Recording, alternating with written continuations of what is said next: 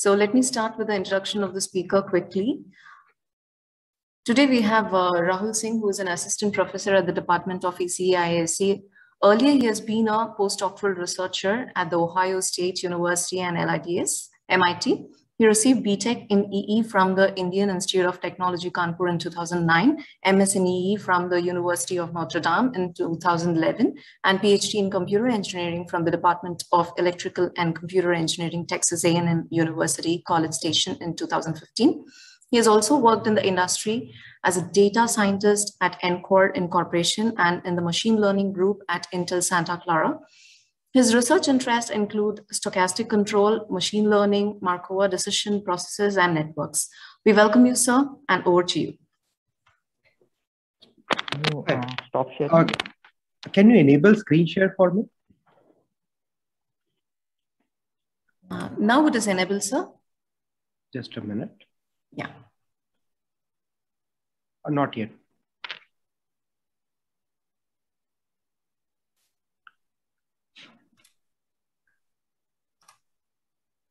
So could you try now? Sure.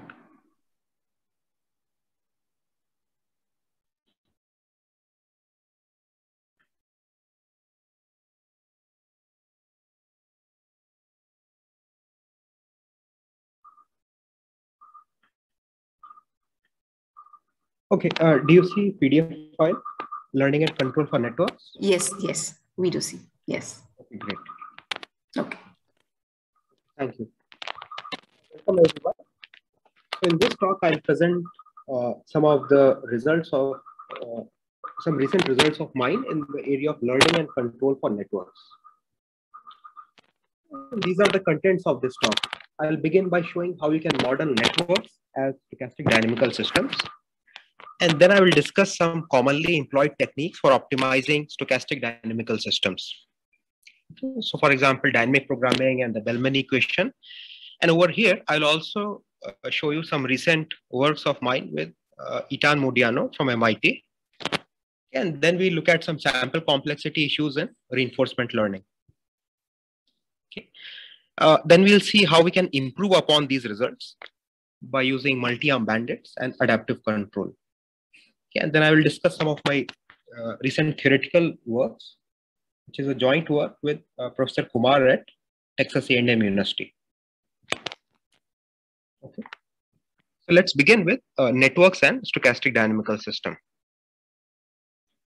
Now I'll go to OneNote, just a minute.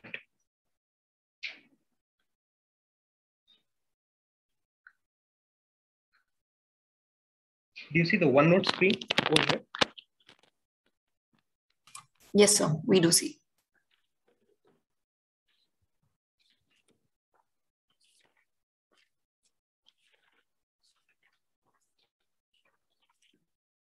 Okay, so let's begin with a very simple queuing network, just a simple single queue system. Okay. So what happens is, it's a single queue. There is a server, there is a buffer, or the waiting area. Okay. And these are your customers which are waiting in your queue. Okay. And this is the queue length at time t.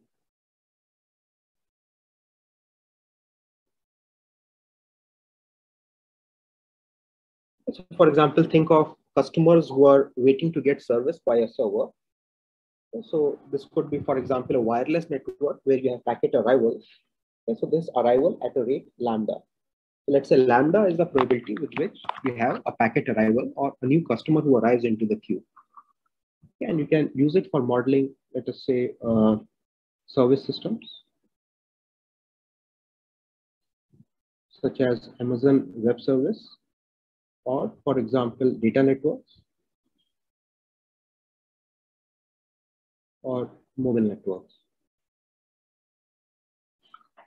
Okay, and over here, what you have to do is you have to choose your service rate. Okay, so U is basically the control at time t, the decision at time t, and this is your service rate. Decide, it basically controls your So this is your probability distribution of the amount of service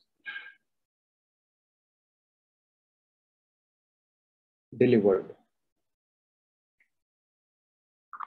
So for example, the actual service might be a Bernoulli random variable. In that case, this UT, it might denote your probability with which your service is completed. Okay, so in general, your arrivals, so you have an arrival process and you have a departure process. The service process is UT. So this basically decides your service rate. Okay, and the typical problem is, how do you choose this service process UT to minimize your queuing delay? So we look at different types of cost functions. So this was a single node network. We can also have more complicated multi-node networks.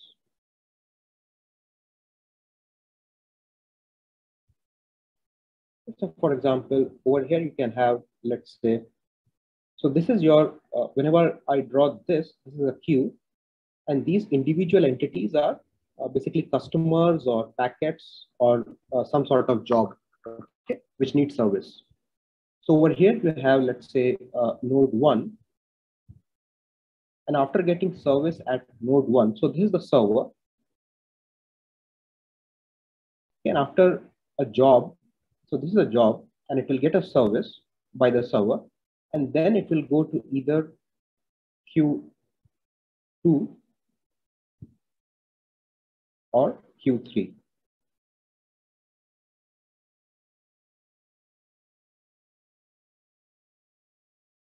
Okay, and over here you have to decide the same thing, the service rate at each of these links. So basically the rate at which you send the completed jobs to Q2, the second node, or to the third node. So these again are random variables. So once you basically choose your U2, what happens is the actual routing. So this is called routing. What happens is once a job gets service over here at node 1, it has to be routed to node 2 or 3. Okay, and for this, you have these processes. And these are called routing processes or queue control processes. So there's more complicated phenomena. And you can sort of visualize this in a manufacturing facility. For example, if you have a car processing plant, then over here, the first stage might be shared by multiple components, and then component 1 might go to via this route, and the component 2 might go via this route. Yeah, and they might get assembled later on. So you can use it to model different manufacturing facilities or even a cloud networking environment where different jobs have different types of requirements. Any questions so far?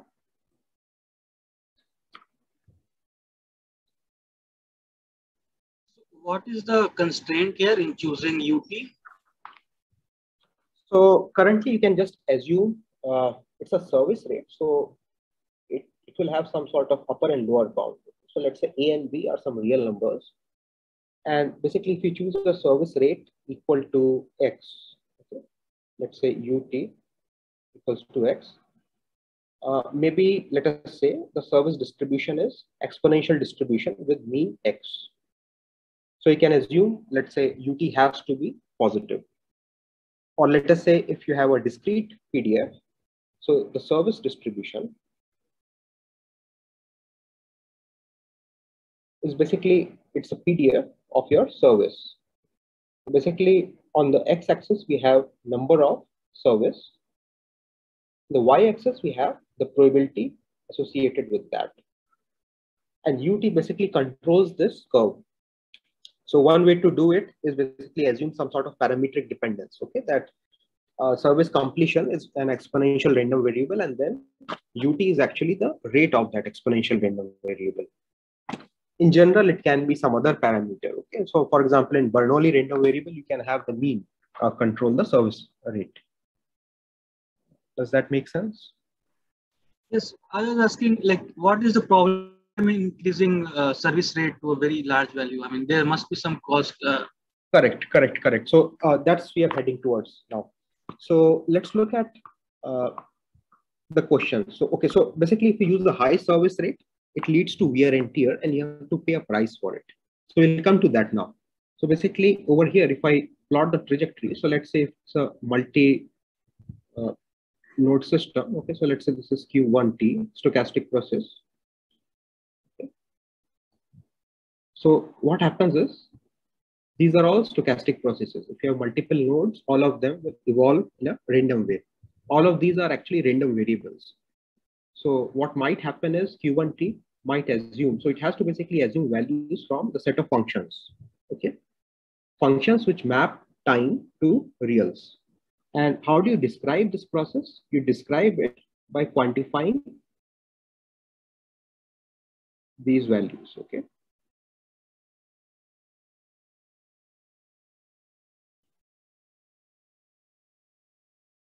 So let's say you operate your system for capital T number of time steps, okay? For each time, 1, 2, dot, till capital T, you have Q length values. You have to give the probability distribution, okay? So this is probability. To describe the stochastic process, you have to give basically the probability associated with each possible random path, okay? So this is path 1, this is path 2, this is path 3, and you have to give complete characterization of all of these paths. Okay, and now let's come to what exactly is that we are going to do. We are going to optimize this cost function. Okay.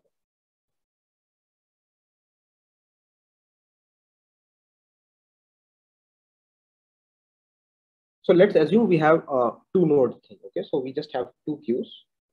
So you get service over here, and then it goes into the second queue to get service. So you have to choose the service rate here, and you have to choose the service rate over here. And this is your arrival rate, and you cannot control it. Okay.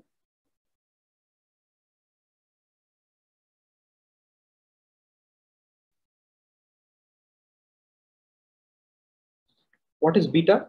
Beta is a discount factor. What is this? This quantity over here is the expectation. Okay, so let's look at the terms over here. What is happening over here? I am basically summing up the entire thing from t equals to 1 to t equals to infinity. And at time t, you incur two types of cost. The first cost is the performance. You want your Q length to be low. Why? Because Q length at time t is the number of customers who are waiting in your, let us say, cloud facility, or they're waiting in your restaurant. And you don't want too many people to wait. You have to optimize your performance. Okay, that is where the first term shows up. This is the performance. And what is the second term? It is the, let us say, control cost or wear and tear. Wear and tear, okay? So for example, if you are using some facilities, if you use them at a very high rate, at a rapid rate, they will be priced for it. So typically, on the x-axis, you have you have cost over here, which is, let's say, quadratic. The cost at time t is going to increase with your control cost, control quantity. And what is beta doing over here? It's basically doing some sort of discounting. You can forget it for the time being. You can assume it's basically t equals to 1 to capital T, and then you can get rid of beta factor. But what it does essentially is it makes sure that your problem is well posed. So, okay, so if you plot this curve, beta raised to power t, it's giving lesser weightage to future rewards. And it is very commonly employed. Money which you earn in future is less important as compared to what you earn now. So it's coming from there. Is this clear? Like, what is the performance objective? So what is the intuition for having this Q square just to?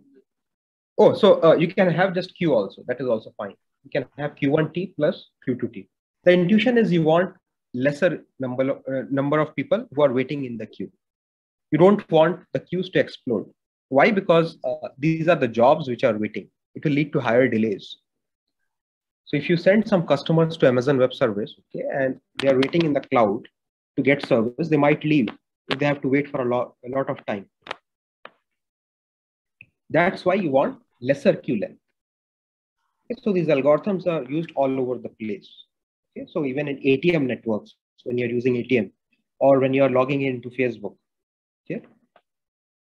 Why so? Because if you wait for a lot of time, you might leave. Actually, the customer might leave.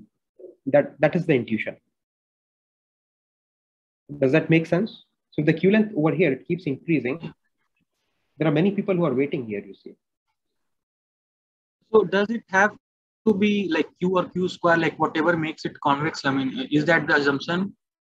No, not true. So you can have QT, you can have Q square, Q, anything which is increasing, Okay. any monotonic increasing.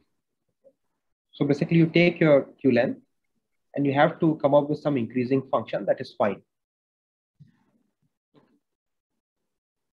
Yeah, thank you. Does that make sense? Yes. Okay, great.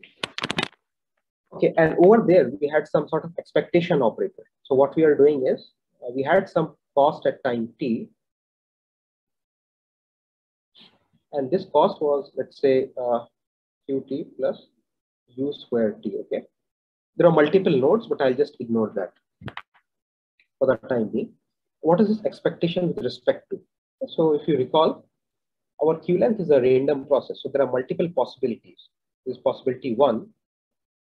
This is possibility 2. This is possibility 3. When you take expectation, you're basically averaging it over all these possibilities. Okay, so basically, this is essentially probability of path 1 times the cost which you incur at path 1 plus cost which you incur in path 2 plus probability of path 3 into cost, and so on. Okay. Is this clear? Like, why is this expectation over here? Yes. Okay. So now what we'll do is this. So we'll view these networks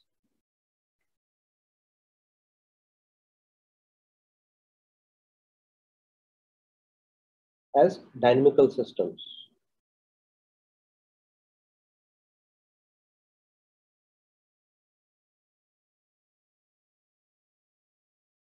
So you had the service rate you can choose. There is external. The queue length evolve. So you have Q time t plus 1.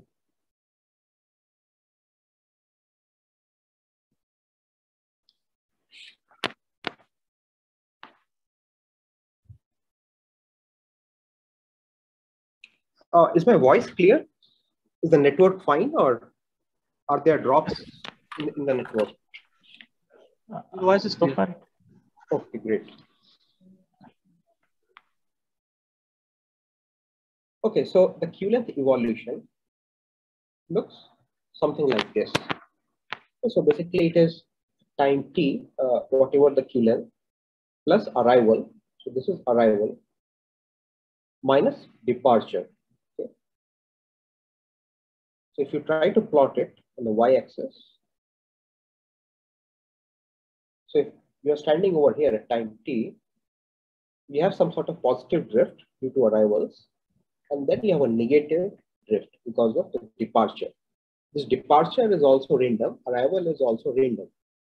Okay, and the probability distribution of your departure, the probability distribution, this is a function of your service rate ut. Okay. This is the setup. Now a dynamical system is basically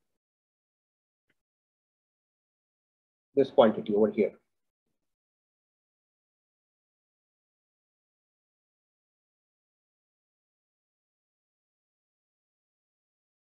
What is this? This is the state.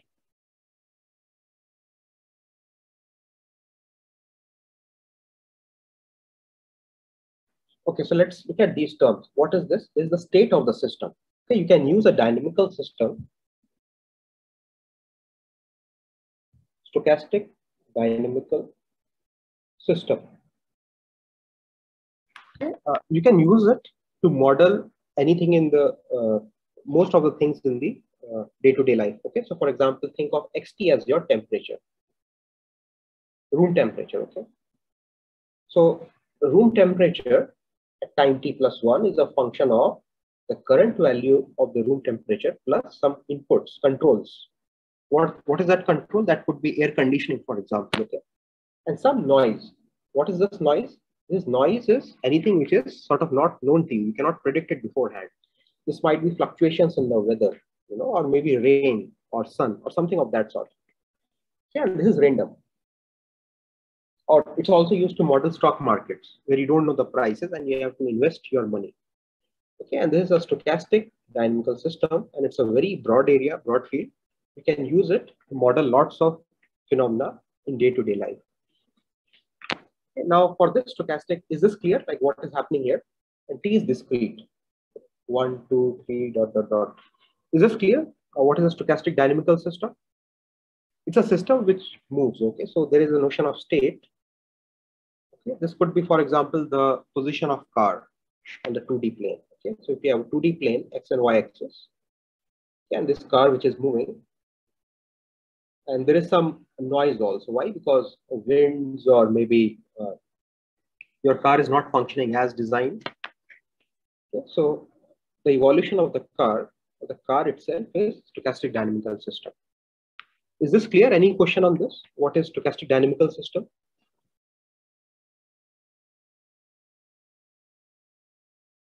Okay, so now you see basically a network can be modeled as a stochastic dynamical system. Why? Because see, in a simple Q, you have this equation. You can view this Q length as the system state. Try to relate these two quantities over here. So time t+1, you have state as Q length at time t+1. Arrival and departure are noisy. So you can view this departure, the probability distribution of the departure as your control variable ut over here. And the arrival, the randomness in arrival and departure are omega t, the noise at time t. And you can basically model more complicated scenarios also here. Is this clear? Like what is the dynamical system? Yes, yes, sir.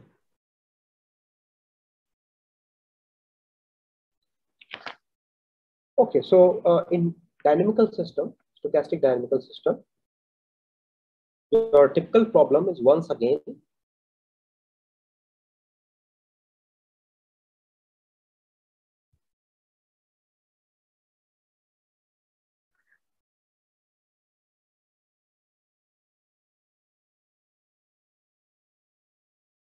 okay, so what is happening over here?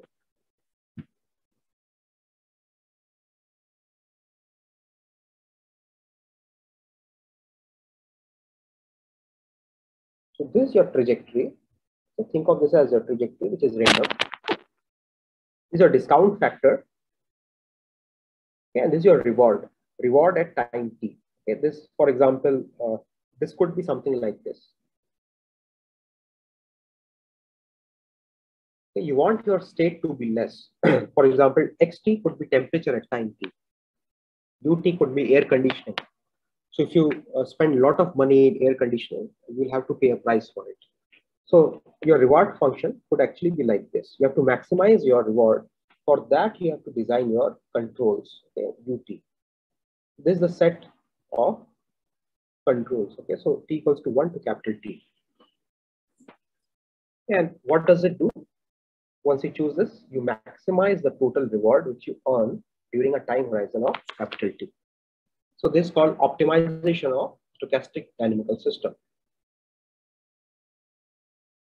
Stochastic dynamical system. And how do you do that? So there is a very well-known algorithm called dynamic programming.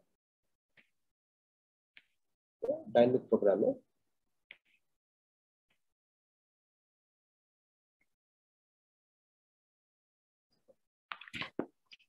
Okay, so let's say your xt.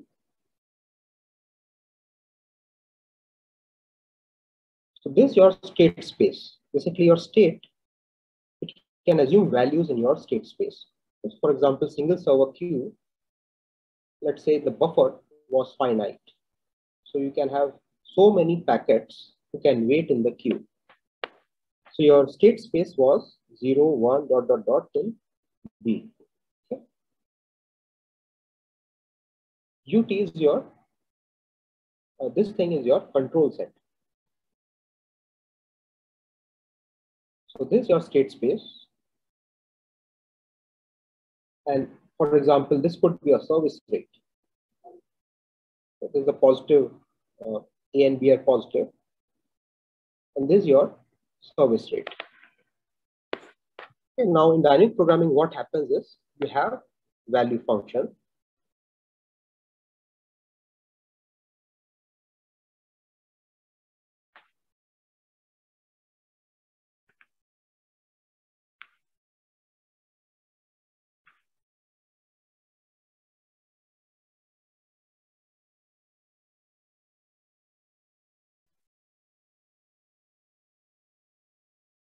Any questions on this material so far? Can you just recall what is A? Okay, so see, UT is basically a service rate. It has to be a positive quantity. So A and B are positive numbers, and you have to choose your service rate from this interval A to B. Okay, and what is this V beta? Okay, so this is a value function. Have you studied dynamic programming somewhere? Yeah, MDP. MDP, you have studied. Okay, so this is a value function. What it does is it basically maps your state space to your real. Okay, and this is the optimal reward which you earn when you start in state X. So this is the maximum possible expected reward which you earn when you start in state X. Okay, and this function, it satisfies a certain equation called the Bellman equation. Okay, this is the Bellman equation, and what is it? What is the variable here? This function V. This is the variable over here. It involves function. And what is happening over here? There's an operator called the Bellman operator, which maps a function V to another function. Okay. So let's say F is the set of functions from your state space to your reals. Okay. Then basically the Bellman operator T, it maps your function to a function. It takes a function from this space F and it maps to another function. Do you see why so? Because over on the right side, so let's do this. So over here,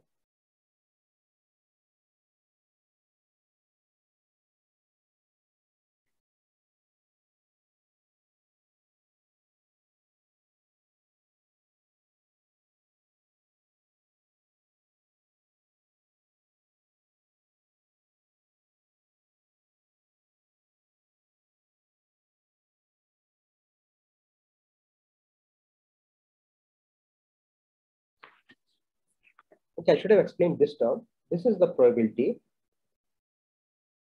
with which you go from state X to state Y if you apply a control U. Okay. And this is the Bellman operator. It takes a function F. On the right side, you have again a function. So this is defined for each value of X. Belongs to your state space. Okay. So basically T is the Bellman operator. Do you see why so? Why is it taking a function as an input on the right side? So this is the function over here. Okay, and once you do all these operations, you do it for each X and you get a function. Any questions on this?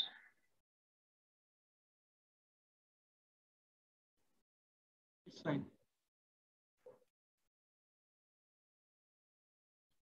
Any question on dynamic programming? What exactly are we optimizing and what is the objective here?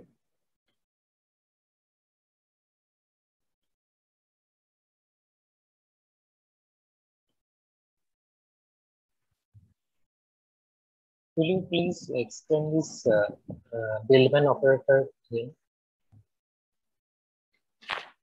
Sure.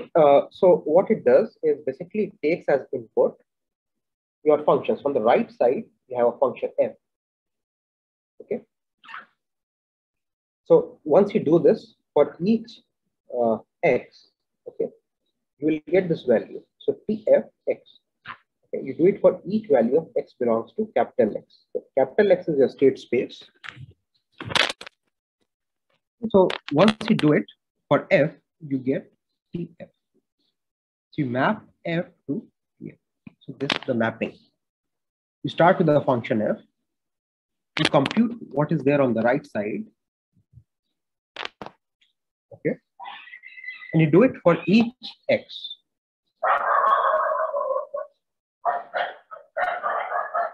Do you see the connection now? So basically T is a operator which maps a function to a function. Okay. What can be shown is that this Bellman operator has a unique fixed point.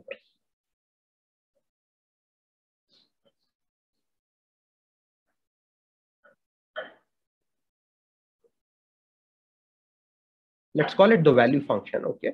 So V beta is your value function. The optimal value function.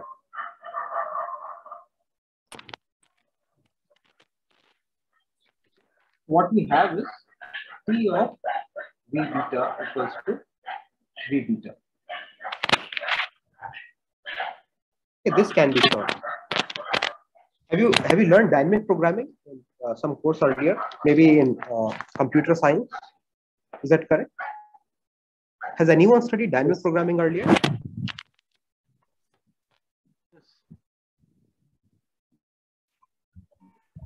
I have studied.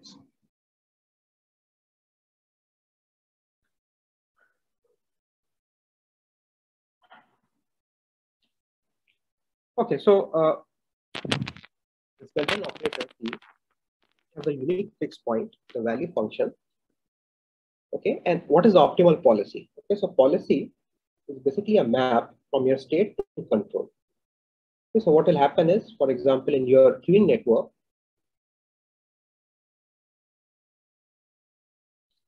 this will be some function of your queue length at time t. Okay, it's basically a map from your state space. Over here, your state is what? Queue length, and u is what? Your service rate. So you will choose the service rate as a function of your current queue length. This is called a policy, which is a map from your state to service rate. Okay. And what is an optimal policy? An optimal policy chooses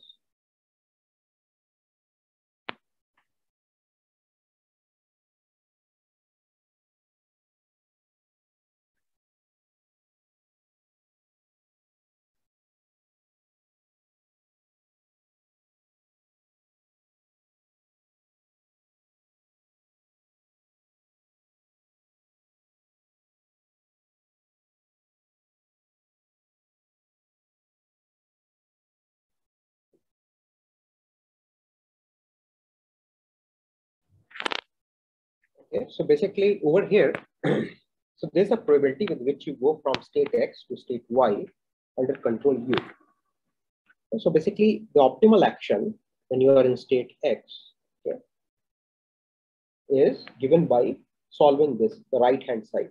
The U, the input U, it has to maximize this quantity. What is this? The first term is the instantaneous reward when you take control U in state X. The second quantity over here is the future reward. Okay. This future. Okay, so for example, when you are betting in stock market, not only do you look at the current price, but you also look at the future price. And this is exactly your future price. Okay. So these algorithms are used for betting in stock market. And this is basically your, let us say, your future reward. So you don't have to be greedy. You shouldn't be greedy when you are investing or when you are designing your queuing network.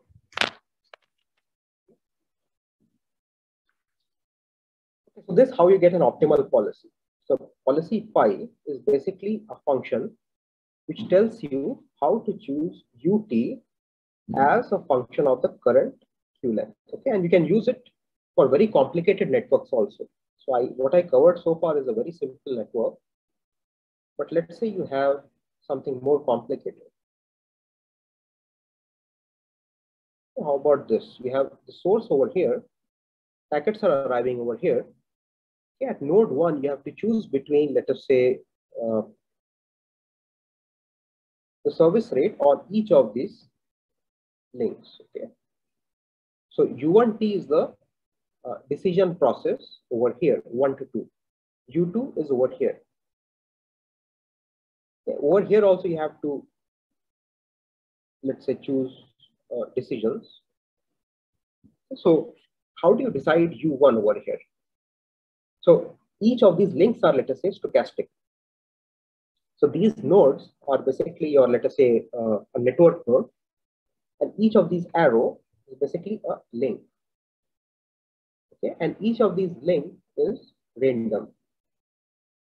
Okay, and basically, if you choose service rate UT at a particular link, you get some random service, and the PDF of that service is decided by UT. And how can you choose U1 unless you know what is happening over here? Why? Because the packets which are sent on this route, you will have to encounter whatever is happening over here. There might be an adversary sitting over here. Okay, so the delays over here might be more. So it's a very complicated process. How do you design the vector U? Okay, so what do I call vector U? Vector U is U1, U2, collection of all of these 4 decision processes. Design these UT. You can again use the dynamic programming, okay, or the Bellman equation to solve this. Also, over here, each x is your state. Okay, x will actually be a vector of queue length, Q1 to Q6. So there are 6 nodes in your network, 1, 2, 3, 4, 5, 6. Node has a queue length, and that queue length becomes your state vector, and that goes into your dynamic programming equation. And then you can basically use your dynamic programming algorithm to design the optimal service rates. Is that clear? Like roughly the high level idea, how you can solve such problems? Yes. Okay, so the second part is basically learning. Okay? Or maybe reinforcement learning. Okay, so far what we did was we assumed. So this is your value function. Okay.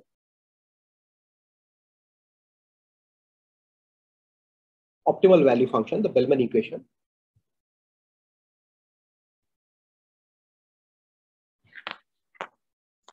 And while you solve the Bellman equation, you realize that on the right side, we had max over all the possible inputs. So this is your control variable or your decision variable, okay?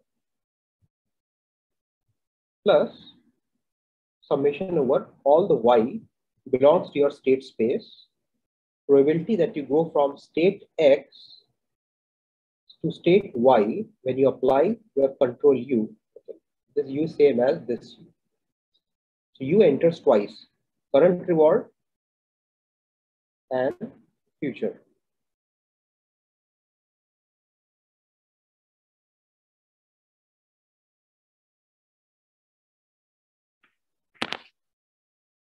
Okay, so this is your Bellman equation, okay? V beta x. You need to know your probabilities, okay? These are typically not known. So for example, if you have a single queuing network, your lambda and your service rates, okay? So when you choose your service rate equals to, let us say, u, we typically don't know what is the exact service rate. So this might be just one of the decision variables. Okay? For example, how much of wireless transmitted energy you are going to employ. The actual probability which is realized, that you may not know because that might be very complicated. So in wireless, for example, you have capacity equals to log SNR, okay? 1 plus SNR. You may know the signal which you are applying, the transmission energy, but you may not know the noise. Okay? That you might have to learn. Okay, and this might actually decide your service rate or your PDF, how much amount of service you get. And because you don't know what the noise is, you may not know. So essentially in a single node network, lambda and the service rate, okay, of your PDF, of your departure, are the transition probabilities in your Bellman equation. And you may not know these. So these might not be given to you. Then what will you do? How will you learn the optimal control? So if you know the value function V, okay, for each value of X belongs to your state space, then you can derive the optimal policy. Okay, by minimizing this quantity.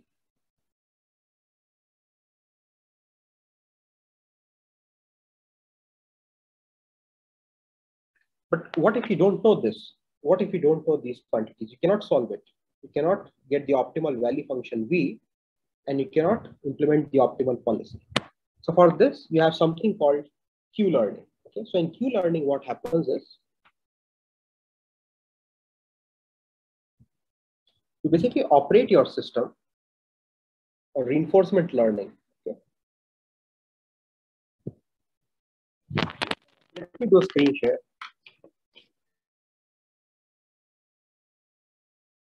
Material so far. What exactly are you optimizing?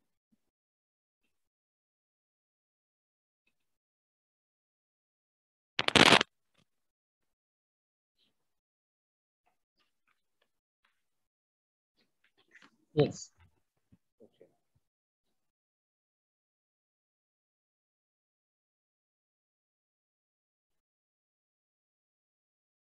Okay, let me share just 1 minute. I'm trying to share paper over here. Somehow it's not working.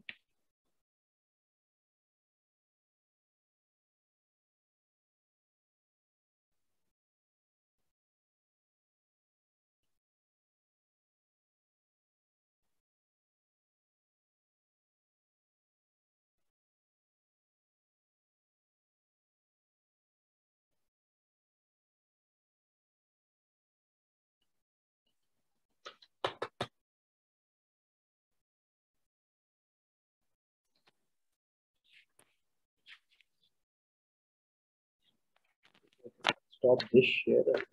Just one.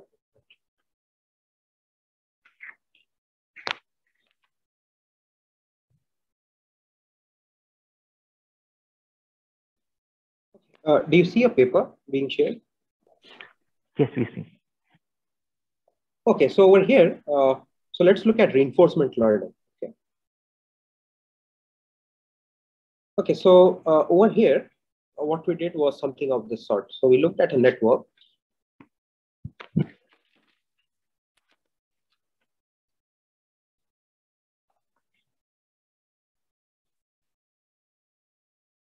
For example, what you may have is a very complicated network.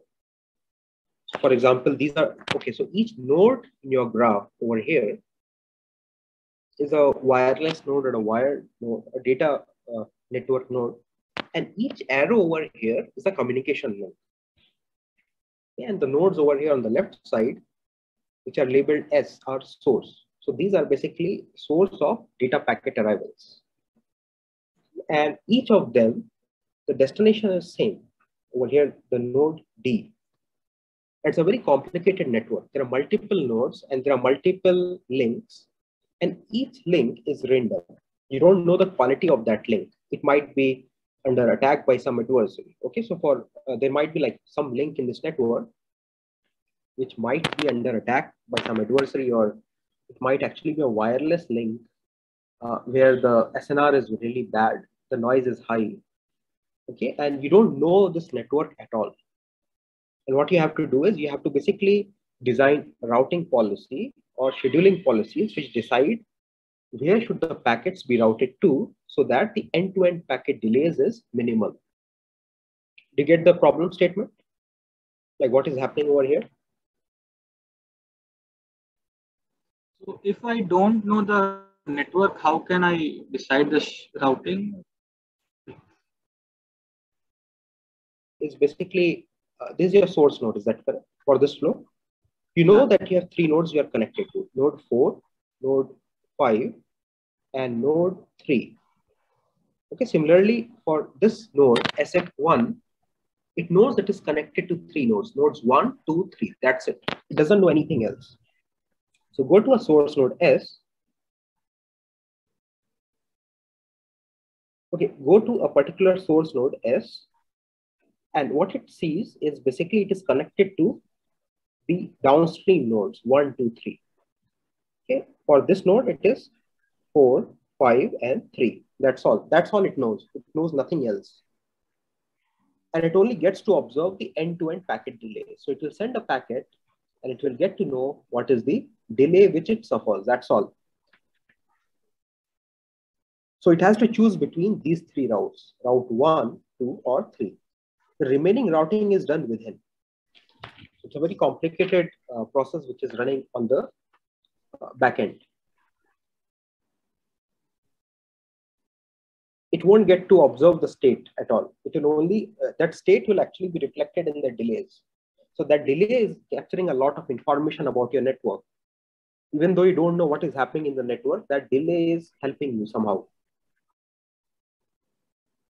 Do you hear me? Hello? So the objective is to inherently learn the network in some sense.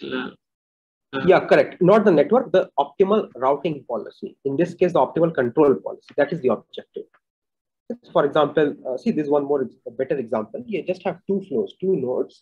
And at this node, you have to decide whether you should send to this or this node. Similarly over here. Now, what is happening here? You don't know. You don't know what is the quality of link 1 or link 2 or link 3. So link 2 is good, very, very good. Maybe both of them should send to node, this middle node. Okay. And how do you solve such problems? For such problems, you have something called Q-learn. So I won't go through this, but this is a nice reinforcement learning algorithm which we developed. Okay, and what happens is basically you use the same show that these Bellman operator, once you basically do some iterative learning, it converges. Okay, so let's look at the equations very quickly.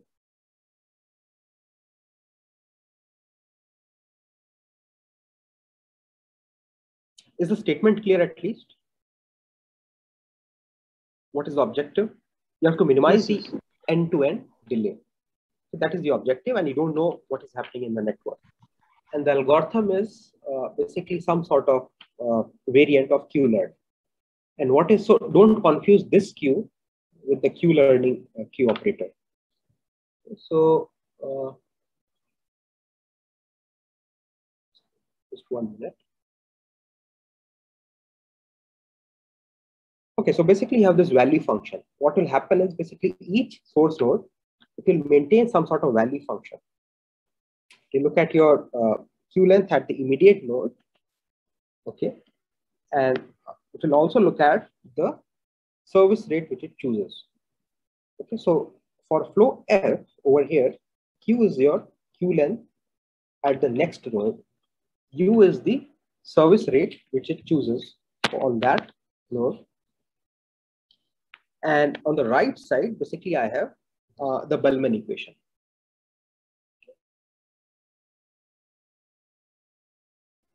But it is applied to only those set of states where you actually visit the system.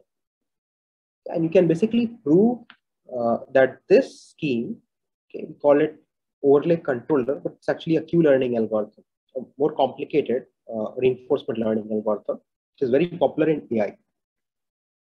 Okay, you can basically use some ideas from the area of stochastic differential equation. Okay, and you can analyze the probability with which this equation, this algorithm, it converts. So you can model this algorithm by a stochastic differential equation, and you can show that with probability 1, okay, this quantity here, it measures the discrepancy of this algorithm with the stochastic differential equation. And you can show that in sufficiently large duration of time, it converges to the optimal value function and you get the optimal policy. Okay. And this policy is much better than the existing policy, such as the max weight or the back pressure controller. So over here, we basically compare our results with back pressure. So OBP is the back pressure or the max weight algorithm. The delay is in red, which is much better, like half the delay. Okay, so now let's go to multi-arm bandit very quickly.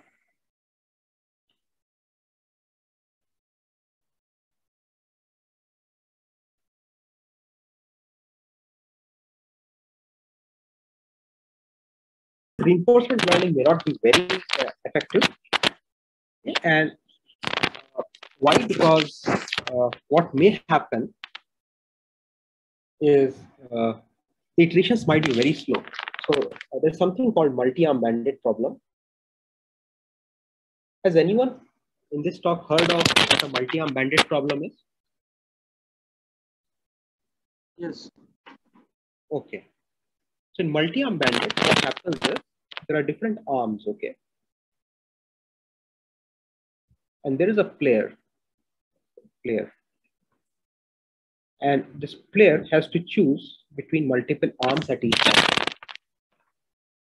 You can think of these arms as routes. Okay, so for example, if you have a data packet network and there are two paths, path 1, path 2, and let's say the delays are different. So maybe D1 is the random delay here, D2 is the random delay here, which has a higher chance of serving the packet or making sure the packet reaches a destination in lesser time. So this is the multi-arm bandit problem. There are different options or arms, and we can think of these arms as path or something else. But the end goal is once you pull an arm, each arm has a reward process. Okay, so basically this time, so reward which you get from arm 1 might look like that. So let's say you just have two arms for simplicity. Okay, and basically let's say the reward is basically summation of Bernoulli. Okay.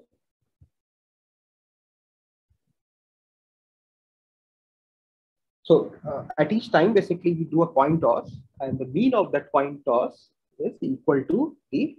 It basically depends upon the arm. Okay, here the mean might be mu1, here mean might be mu2. So if you keep pulling the arm 1, your total reward. Okay, so what is happening over here? You're basically adding the reward over time. That reward is basically going to become, average slope is going to become mu1. Over here, the average slope is going to become mu2. Okay, so if you play just one arm for time t,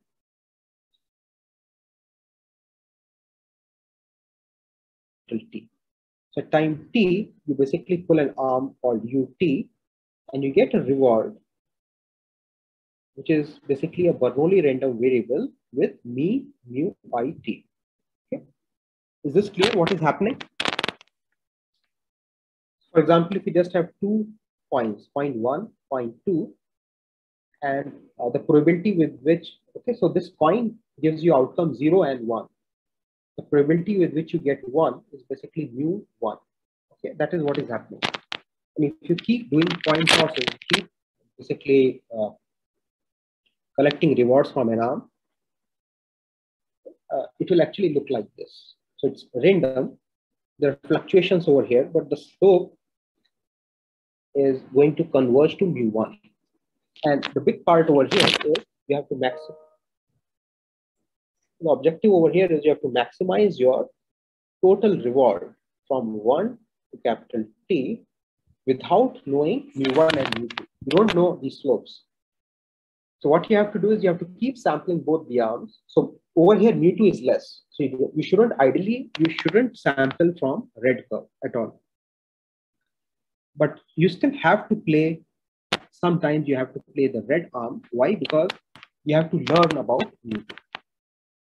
Okay, so if you know mu1 and mu2 both, you'll just play mu1, arm 1. Is that clear? Like what is happening here? What is your objective? Okay, so you can use this to model different phenomena. Okay, so in stock market, you have different stocks, 1 to n. Each of them have different reward rate or earning. And yet you don't know what is the earning rate. Okay, so basically, you can model multi-arm mandates to model that stock. You can use it to model web design. Okay, so ad placement. So you have different advertisements. So let's say you are Google. You have different ads. Okay, ad 1, ad 2, ad n. Each ad. So if you present this ad, maybe the probability with which a user clicks is much higher than the probability with which user clicks on this ad. It's also used in clinical trials where different arms are actually medicines or medications. Okay, so this problem has lots and lots of applications. And if you do a very quick Google search,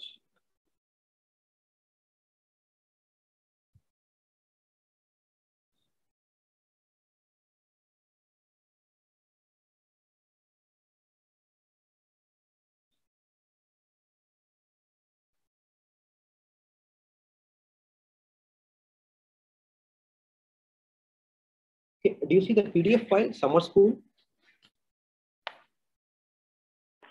Yes. Yes.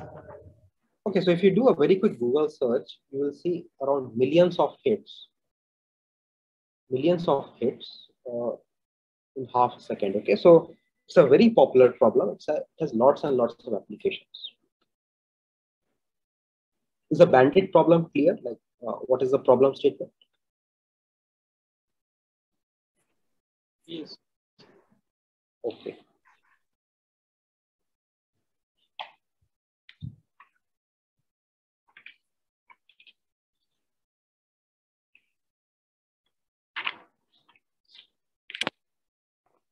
Okay, so this is the multi-arm bandit problem, and you can definitely use it for network applications where, let's say, each node in the network has some packets which are arriving, and it has multiple paths that it can take. Okay, and you don't here are random, and you need to learn the delays, and you need to also make sure the delay is less. That is a multi-arm bandit problem.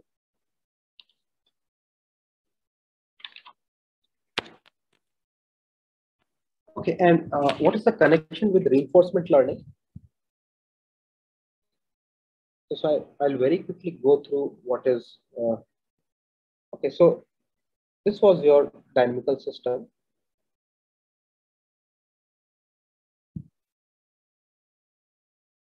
This is omega t, uncertainty at time t.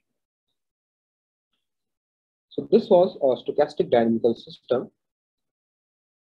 And let's say you don't know the function f. Okay, let's say this is unknown. And you still want to maximize this quantity. Is your mathematical expectation.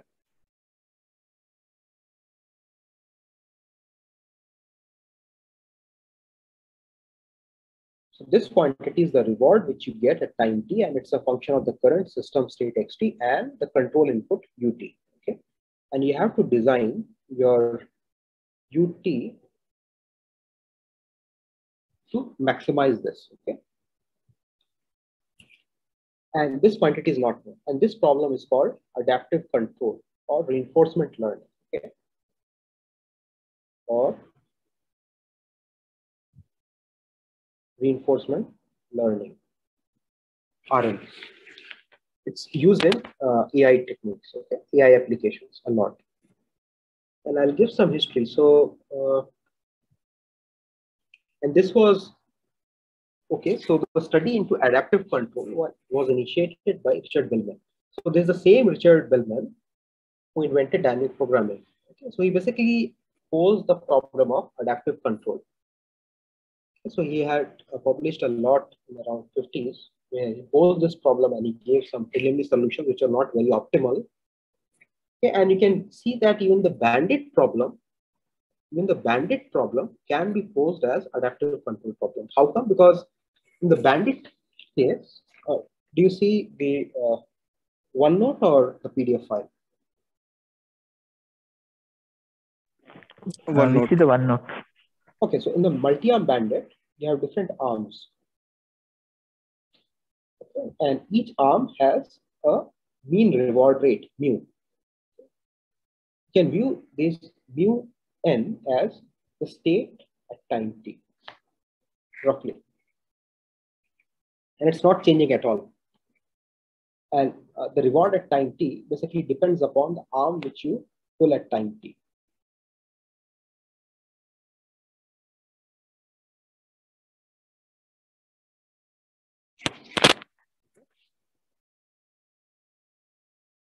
So you can see that basically this adaptive control problem, is this clear? Like what is adaptive control problem? You have a stochastic dynamical system which is moving, xt is your state, this is your reward at time t, it's a function of your current state and control, and you want to maximize your total reward by choosing your ut, the control inputs. And you can use it, you can use this formulation to definitely model the multi-arm bandit problem. So over here, I had this multi-arm bandit problem where you had a single player and you had multiple arms and each of them had random reward and the mean was not known to you. And in adaptive control, you don't know the dynamics, system dynamics. The function f over here is system dynamics, okay?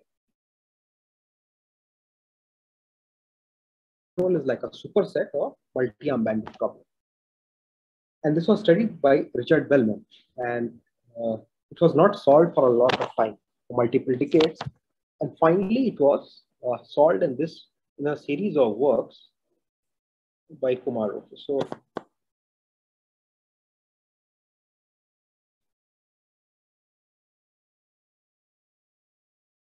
okay, this was the adaptive. Do you see the PDF file? Yes. Yes. Great. Okay, so it was finally resolved in a series of works by P.R. Kumar, and he developed this algorithm called RBML, Reward Biased Maximum Likelihood Estimate Algorithm. Okay, and this algorithm was popular in the control community. And that time it was not paid a lot of attention by the statistics people, the statisticians. And currently what happened was the machine learning community or the statisticians, the statistics community, they started paying attention to it. Okay. And we have some recent works with Professor Kumar where we analyze the regret, or basically the convergence rate of this algorithm. So this algorithm, the RBML algorithm, it basically solves the reinforcement learning problem. It was the first algorithm to solve it, and it's very efficient. And why has it gained popularity now? Because it has a very good empirical performance. Okay, so I'll first of all describe like what is a metric. How do you judge a learning algorithm? Okay, so if you have a reinforcement learning algorithm, how do you measure its performance? So you may have multiple algorithms out there. How do you compare them? So let's say theta true is your true system parameter. Okay, so for example, if you have a dynamical system, theta might parameterize your transitions. This quantity is the probability with which you go from state X to state Y if you apply the control U. Okay, and R star theta 2 is the optimal average reward you get when theta true is the true parameter. This quantity regret, which is the time horizon which you operate times the optimal reward rate, the actual optimal reward rate minus the actual reward which you get during the system operation. So this quantity is the total reward which you get when you operate the system. So if the regret is high, it means your algorithm is not doing good. Why? Because you are getting less reward as compared to what you can obtain if you knew the true parameter. Okay? So if you knew theta true, you could optimize your actions. If you knew your network links, the network conditions, okay, the network SNR, or if you knew the performance of the stock market stocks, you could always invest in the best stock. Why go for lesser valued stock? But you don't know that. Okay, and how do you measure the performance of your algorithm? You look at the regret, how much loss you suffer because of not knowing theta true. And because of this, okay, so this is the regret. This is the metric to judge the performance of learning algorithms. And the RBMLE algorithm, which we have recently rediscovered. So this was first proposed in 1982 by P.R. Kumar, and now it has again gained popularity with the learning community. Why? Because its empirical performance is very good. So first of all, let me describe some state-of-the-art learning algorithms. Okay.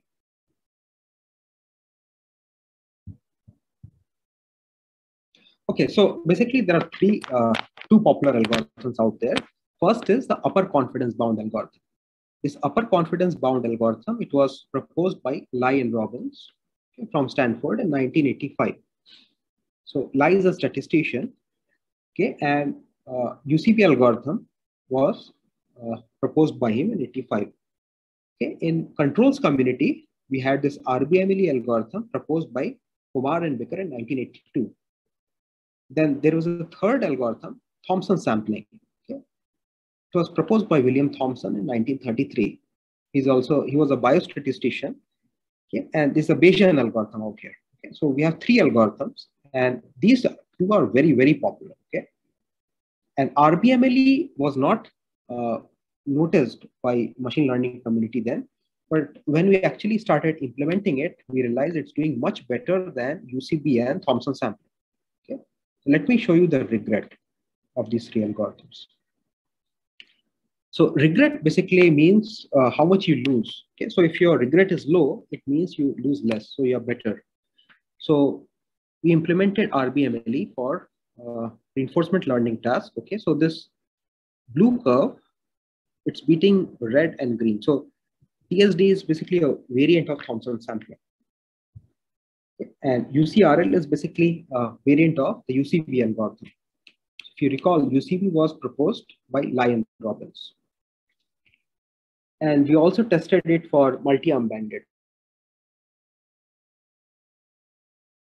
algorithms out there in online machine learning. Okay, so over here we compute, we basically compare RBMLE on linear bandits.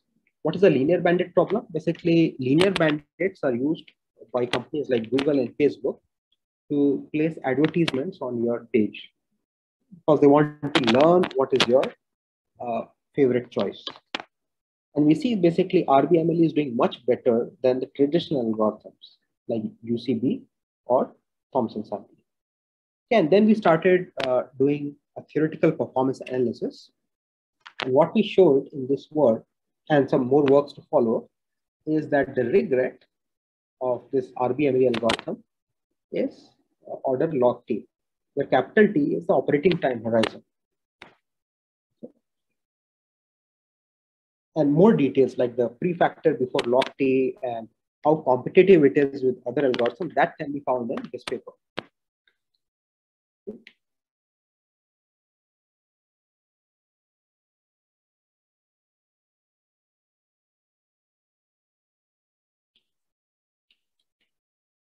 Okay, now you have this learning algorithm. You can use it for different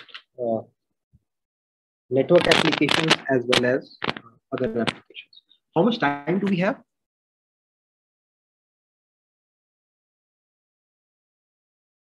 We still have time till 11. Yeah. So 20 more minutes. I see.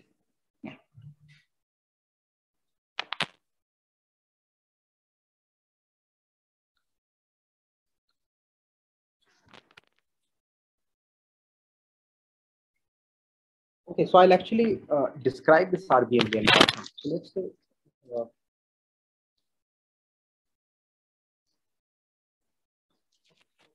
let's first of all look at the algorithm. What does it do? So let's say theta is a parameter. And this parameter basically describes your system.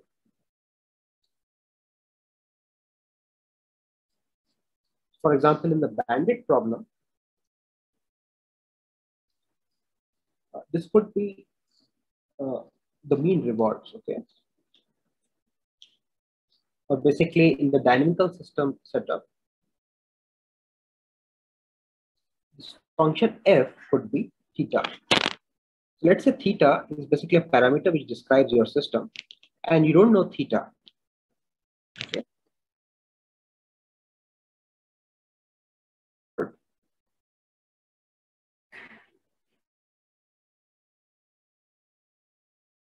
Is your operating time horizon, okay, by choosing ut.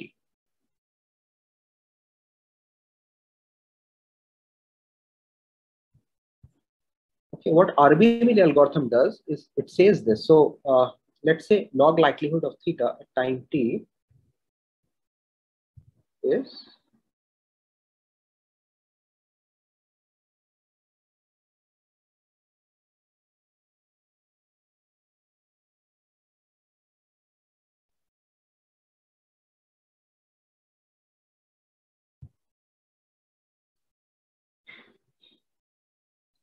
what is the probability that at time s you are in state xs and go to state s plus 1, and under the application of the control us, if your true parameter is theta.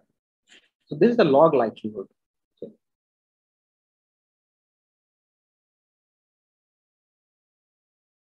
Maximize this log likelihood. So this parameter belongs to some compact parameter space. And if you maximize this, you get theta hat t. This is the empirical estimate.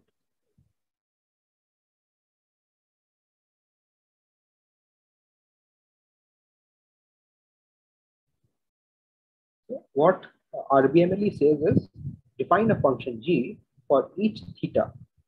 So let's say this is your capital theta. The small theta is basically some point here. This is your parameter space. Okay, so this can be, let's say, width 1. This can also be width 1. Okay.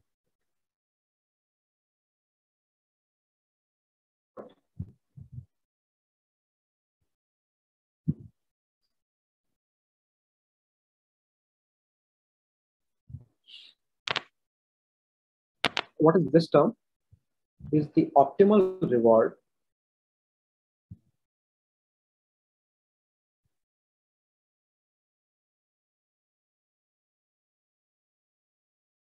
theta equals to theta is true value.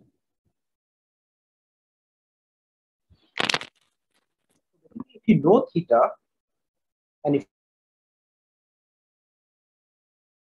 in the multi-arm bandit problem, the true values or the true mean values of these arms, then you will use you'll basically play the best arm which has the highest mean. Okay, then r star theta will be basically the maximum of all theta, the maximum value of all the mean values of arms. So it is optimal reward rate when you know the true parameter. Alpha is some bias parameter, okay, which gives a bias to those parameters which are doing better, which have a higher reward rate. What is this quantity? This is the KL penalty. If you have taken some course in statistics, information theory, then this is the KL divergence. So this is basically a KL divergence between the empirical estimate theta hat at time t and a parameter theta which belongs to your parameter space. Okay, so basically what you do is you maximize over theta g theta t. You're trying to be close to the empirical estimate, but you're also trying to be more sort of optimistic. You're trying to go towards those parameters which have a better reward, maximum optimal reward. So let's say you maximize this quantity and you get theta star t. Okay, then at time t, you basically implement the strategy which is optimal. What is this pi star? So pi star is the optimal strategy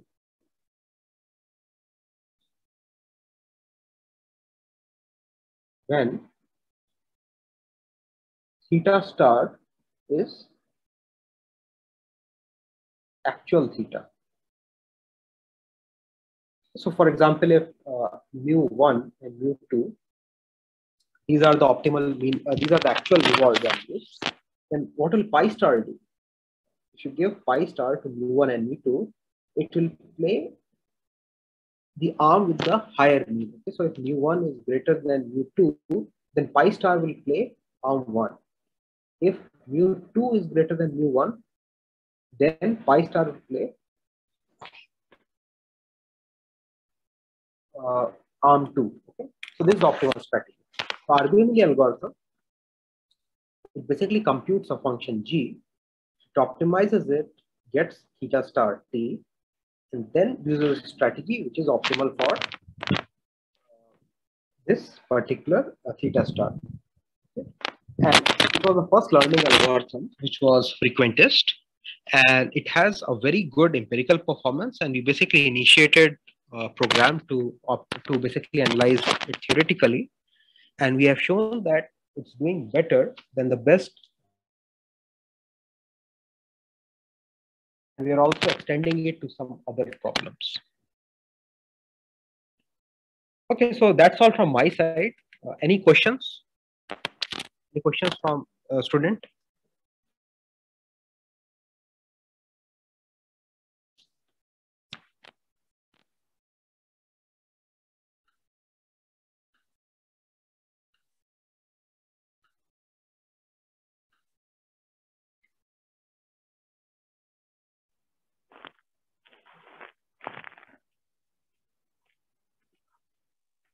So participants can unmute themselves and ask the questions, or you can put them in chat also.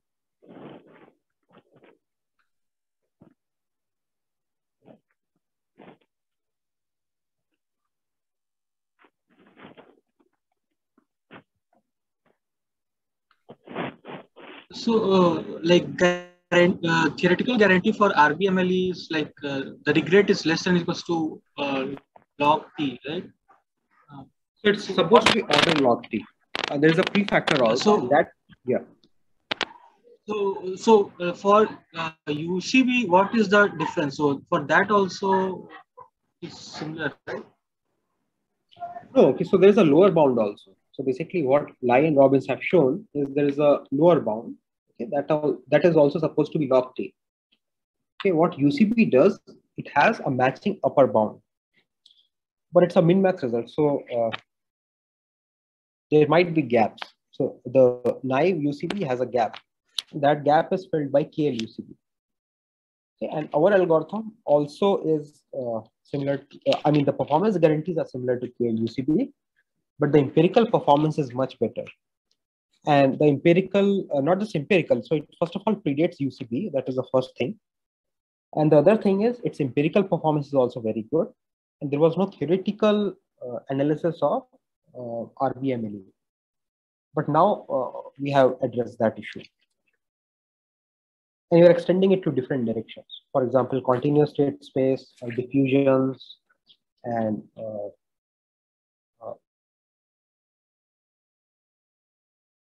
many times you don't want. So if your system is sort of system model is not correct, we don't want your algorithm to perform very bad. That is called robustness. And we're also analyzing the robustness of this algorithm. Here,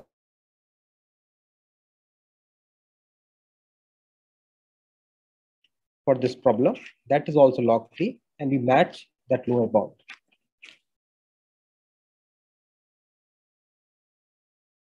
Did that answer your question? Yes.